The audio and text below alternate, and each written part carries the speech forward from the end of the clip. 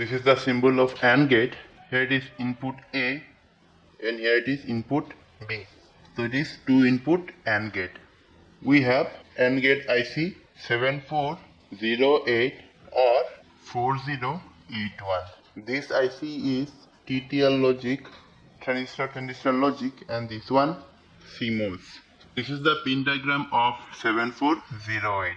This one pin number 1 up to pin number 7 and pin number 8 to pin number 14. It should be connected to the plus 5 volt and pin number 7 is ground.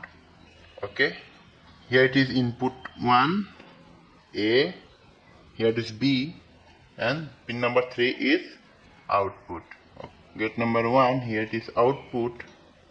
We will connect one LED here and it is 100 ohms.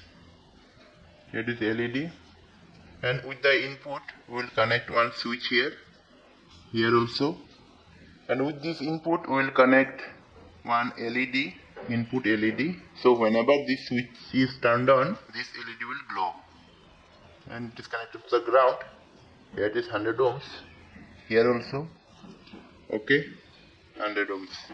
And one more thing we have to do is we have to connect pull down resistor to both the inputs, and it is connected to the ground and the value is 10 kilo ohms.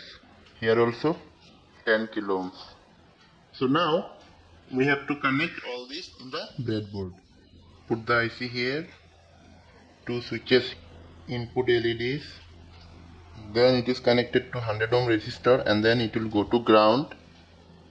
Output LED through these 100 ohm resistors and then it is connected to the ground. We have to connect pull down resistor with the input pin. Output pin, pin number 3, is connected to the output LED.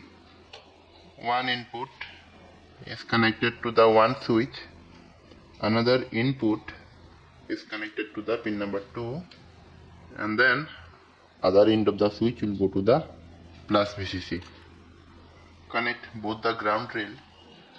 Connect pin number 14 to the plus VCC and pin number 7 to the ground. So our circuit construction is completed. Now let's connect the power supply here, plus VCC and ground here. We know the truth table of AND gate is 0 0 will get 0 0 1 0 1 0 0 1 1 1. Here we are not providing any input, so we are getting 0 here. Okay, so 0 0 0. Now 0 1. Again 0 here. Now 1 0. Here also 0. Now 1 1. We are getting the output.